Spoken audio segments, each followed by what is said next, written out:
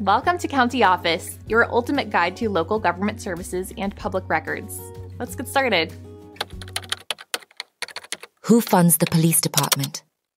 When we think about police departments, we typically picture officers patrolling the streets, solving crimes, and ensuring public safety. But have you ever wondered who funds these departments that play such a vital role in our communities? The primary source of funding for police departments comes from local municipalities, primarily through tax revenue.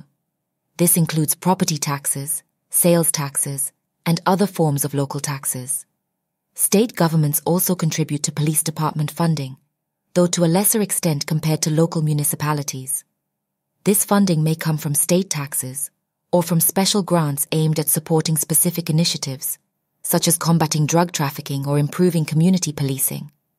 Federal grants also play a role in funding police departments. These grants are often earmarked for specific purposes, like purchasing equipment, improving training, or implementing community policing strategies. It's also worth noting that police departments can receive funds from private donations, though this is less common. These donations can come from individuals, businesses, or non-profit organizations, and are typically used for specific projects or initiatives. In short, the funding for police departments comes from a mix of local, state, and federal sources, as well as occasional private donations.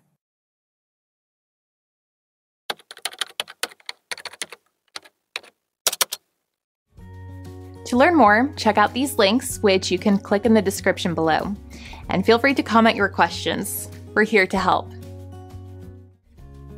Thanks for tuning into our video. Please like and subscribe and leave a comment below. See you in the next video.